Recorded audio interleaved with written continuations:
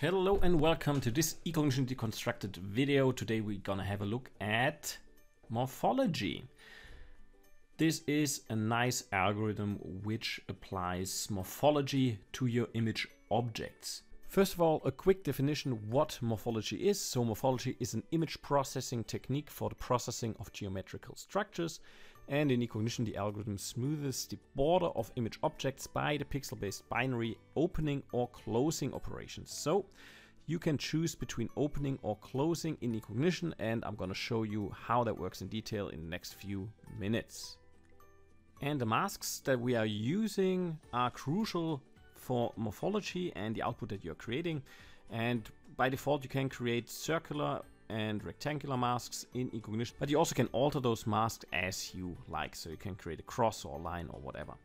And in eCognition, actually, the hash represents true and the dot is false. And each element of the mask represents a pixel, and the pixel size is defined by the project resolution. So hash is true and dot stands for false when you define the mask in eCognition. And those filters that you define, they are moved across all the image objects that you define in the domain in the morphology filter, and the objects are altered accordingly. So it will change the outlines of objects that you define in the domain. And for morphology, we do have two functions implemented, opening and closing. And those can be applied on your image objects. And opening is a combination of erosion followed by dilation, and closing on the other hand is a dilation followed by an erosion, and those two have different effects on your image objects. So opening removes small objects, it removes noise, and actually you also can find objects into which a specific structuring element can fit. So the element that you define, this filter, has a high impact, the shape of this filter, high impact on the result of opening or closing. And as said before, right, opening is erosion followed by dilation, and closing, this one removes small holes. Actually, if you have small holes in your objects, you can run a closing function here, and this one is dilation followed by erosion. Let's have a look at opening first. Again, erosion followed by dilation. So how does it look like?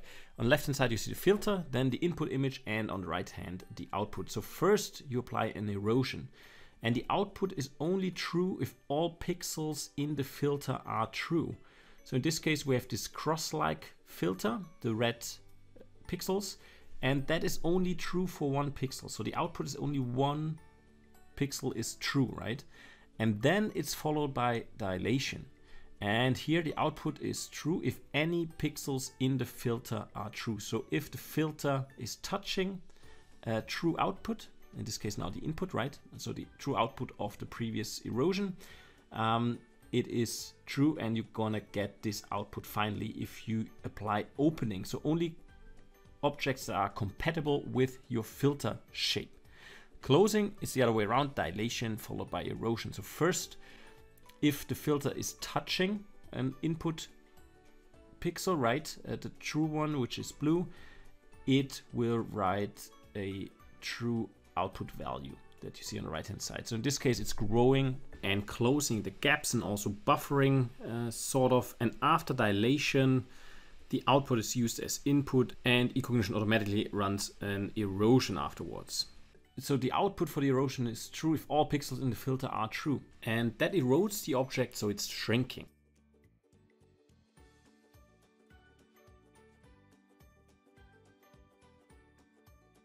And you see this one is closing the gap in the center and also remove that hook on the top right, so this so-called nose, right? And when would you use morphology? You can use it for generalization, so smoothing object outline, remove noses, you can close gaps, and you also can make sure that objects have a certain width, and this is unique, right, about morphology. And I'm gonna show you that in a second. And you also can find shapes, right? As you saw in the opening, it first does the erosion, so you only get objects where the filter 100% fits in, right? So if you look for a circle or something, you only get circles where the filter circle fits in. And you can be very creative creating those filters. Let's have a look at a few examples in eCognition. All right, I have prepared 3 examples. One is looking at how to improve the outlines of one class, in this case agricultural irrigation circles. Then we're gonna have a look at the land cover classification, smoothing the outlines of all image objects in all classes and how to use the morphology to do so. And finally, a circles project where I simply want to show you how the shape of the filter for the morphology influences the output, right? And how you can detect certain shapes using the morphology filter. All right, let's have a look at the data folder, and we're gonna start with this 01 morphology smoothing round object outlines. And you're gonna find a project file in there, so a DPR file. Simply drag and drop that into eCognition developer. And there you see that we have a background image. I'm gonna switch to the RuSet development layout quickly. And we have a RuSet, we have an image, irrigation circles. And first is I'm gonna run the setup. What this does, it calculates an index layer, I think NDVI, yeah, NDVI, and applies a segmentation. And we do have 2 levels now, and we're gonna apply morphology on the top level.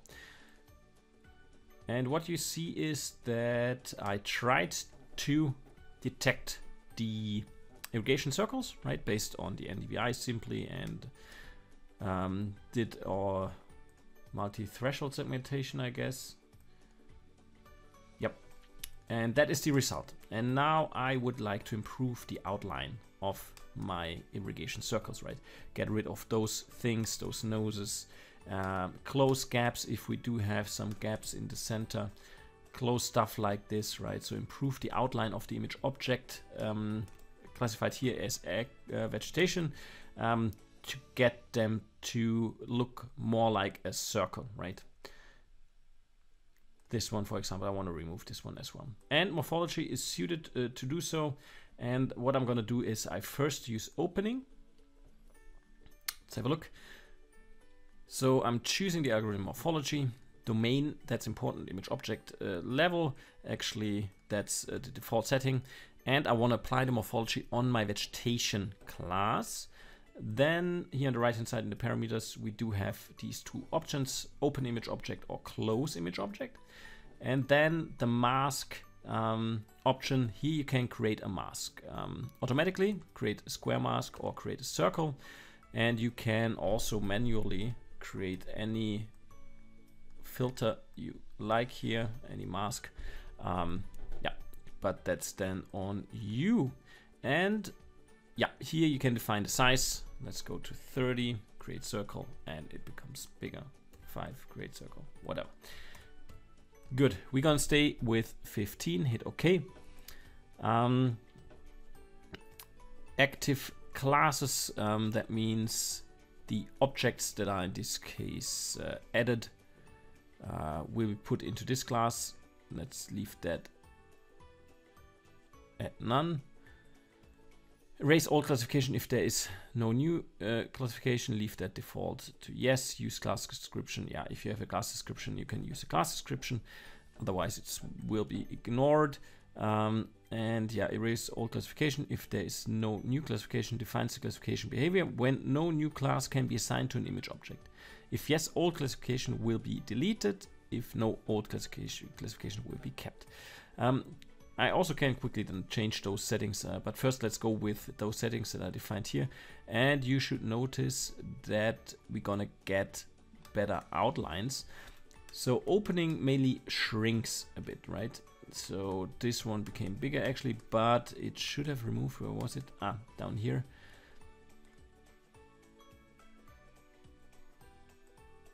Let's decrease the opacity.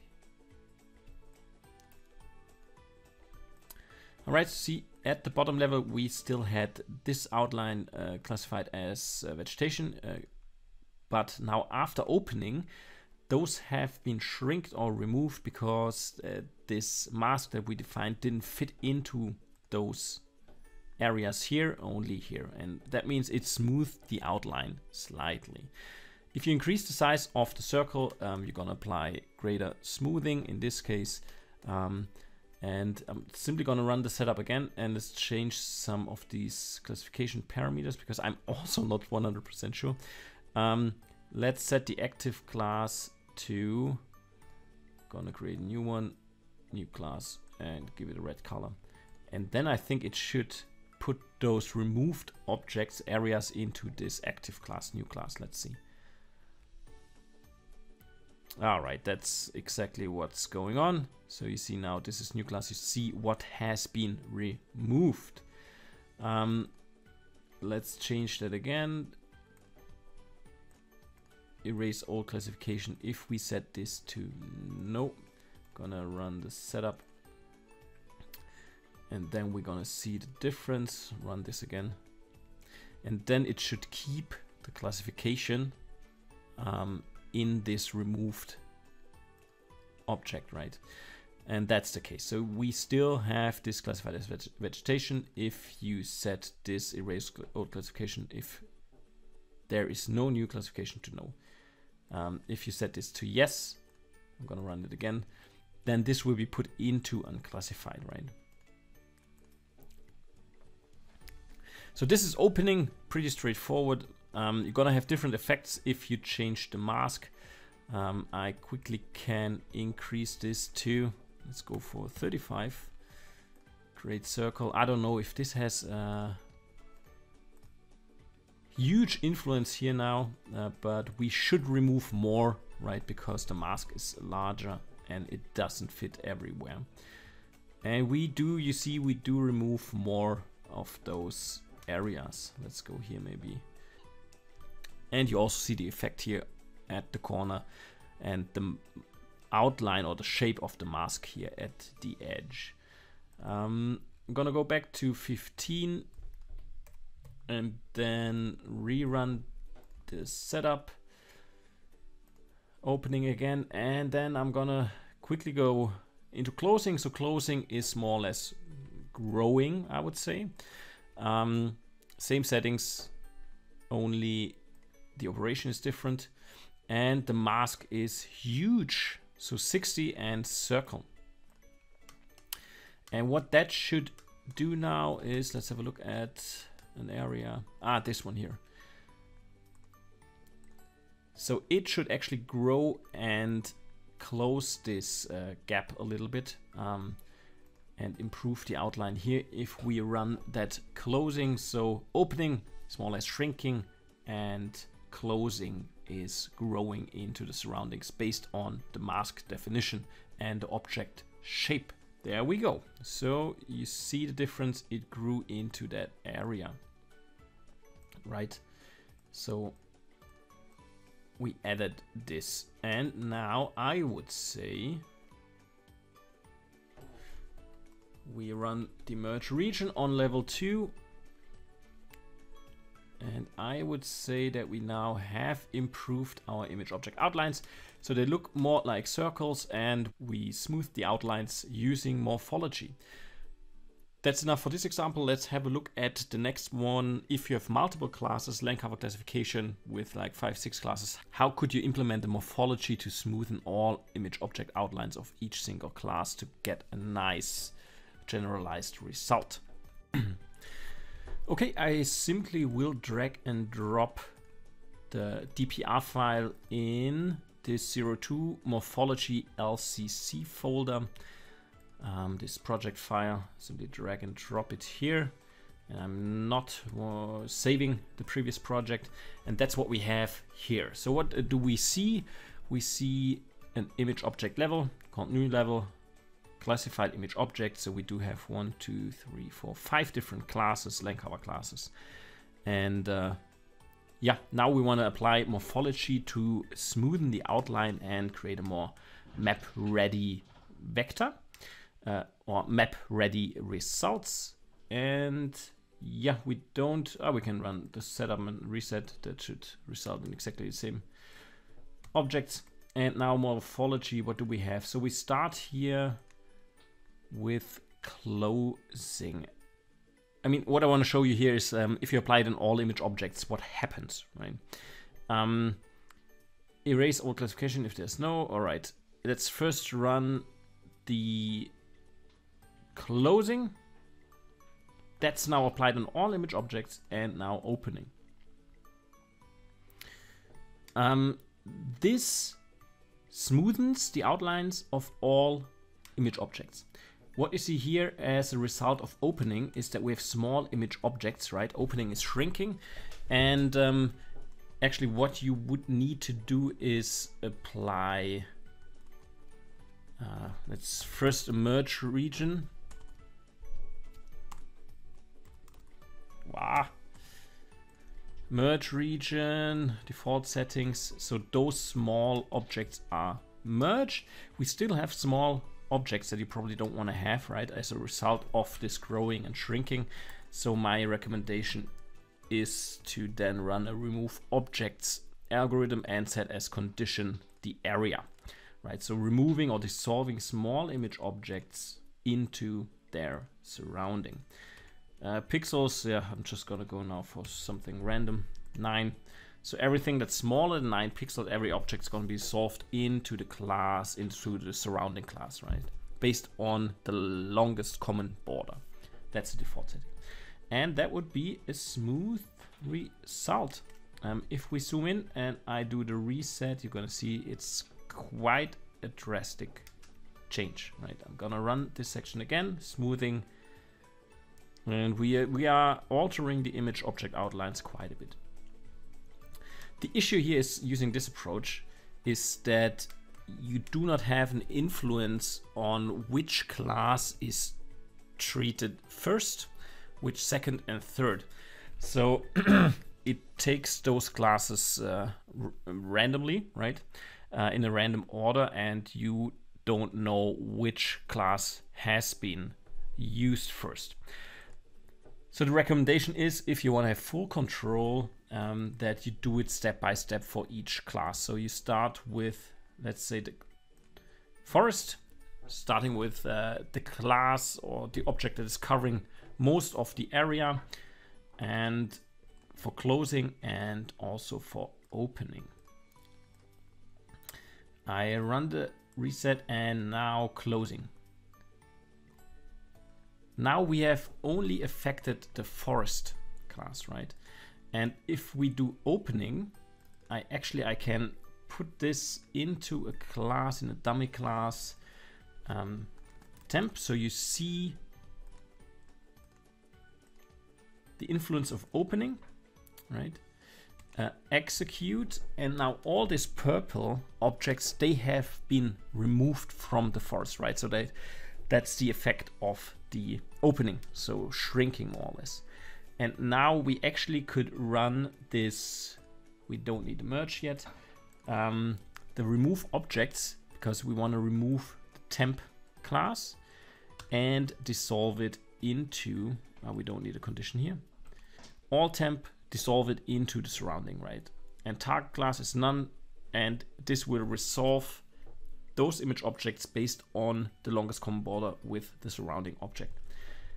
If I execute this one, you see all temp objects have been dissolved into their surrounding. And now actually we still can run a merge region, because you might have objects right here, resulting objects that are touching each other, but they are two different objects, right, sharing the same class. Run this, and this procedure was now only applied on forest. And actually what you could do now is simply copy and paste this section, Morphology, Control-C, Control-V. I'm gonna rename this Morphology Forest. And now we're gonna do, what's the next one? Low vegetation. And change simply the class here. So this is only applied on low vegetation. And now you have full control, right? And actually, yeah, what are we using here as a mask is a fairly small circular mask with a width of 4. If you increase that, the smoothing will increase a lot, right? Now this is only applied on the low vegetation class because I changed it in the domain. Let's execute this one.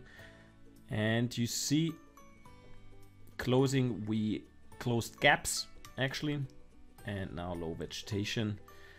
Again, we apply the opening, and that is a shrinking of those noses.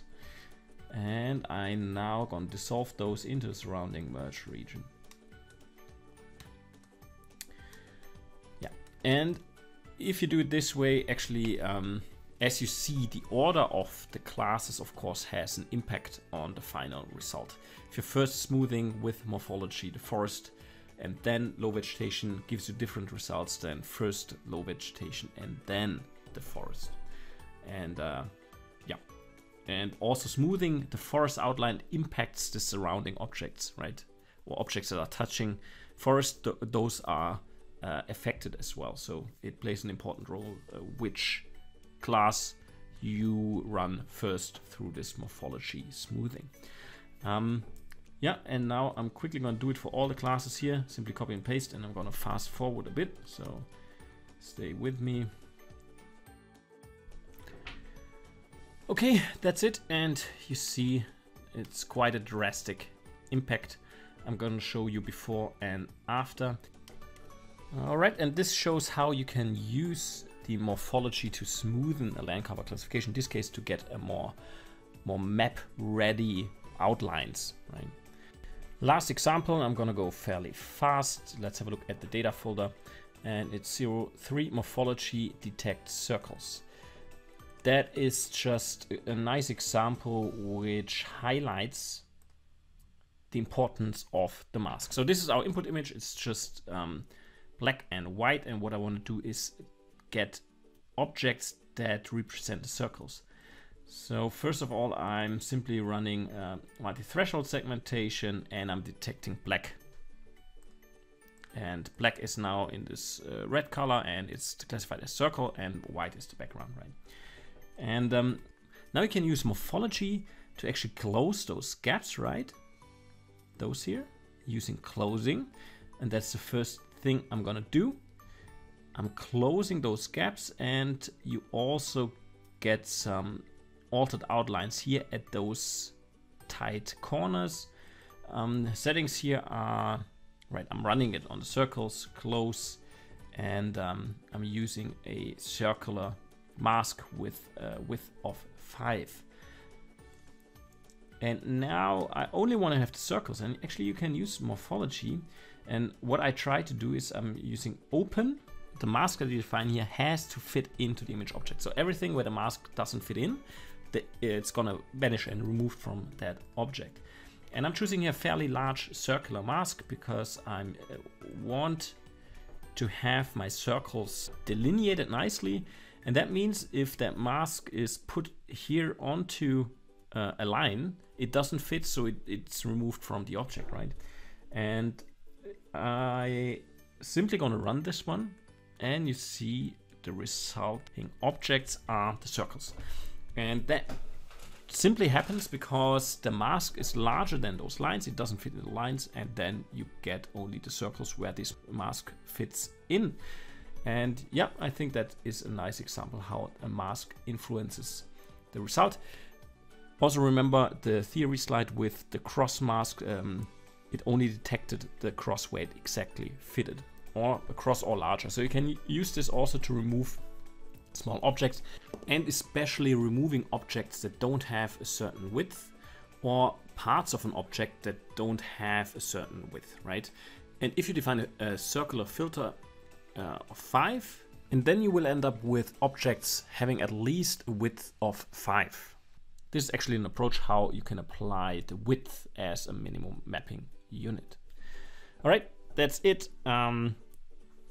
Quite interesting, a nice tool to smoothen your objects and improve the outlines. Try it out and see if it is useful in your workflow. Thank you very much for watching, and see you next time.